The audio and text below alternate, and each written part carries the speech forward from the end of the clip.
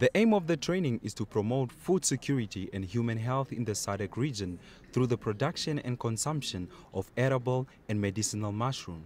The training participants come from different backgrounds and countries in the SADC region. It is hoped that they will pass the knowledge or they will start their own mushroom businesses. We are hoping to train those coming from institutions to go train their people so that they can diverse the mushroom cultivation to the communities. We have entrepreneurs who are coming for the purpose of getting the skills and the knowledge to do their own farming activities and set up agribusiness using mushrooms. There are 100 different mushroom species, but for now, the training will only focus on one type.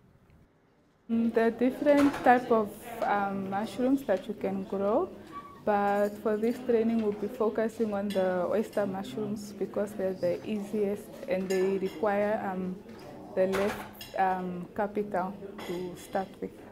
Mushrooms are out of the reach of most people because they're expensive, but most people enjoy eating them when they can afford them.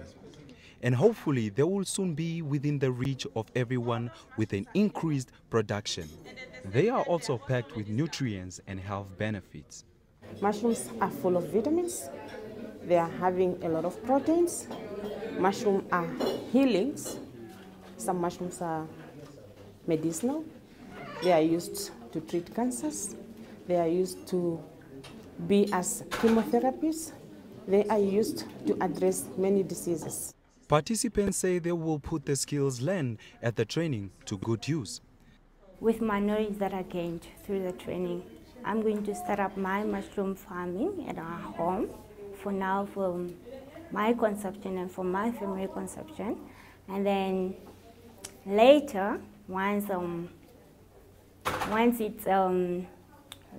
it has been successful or it's successful, then I can grow them commercially.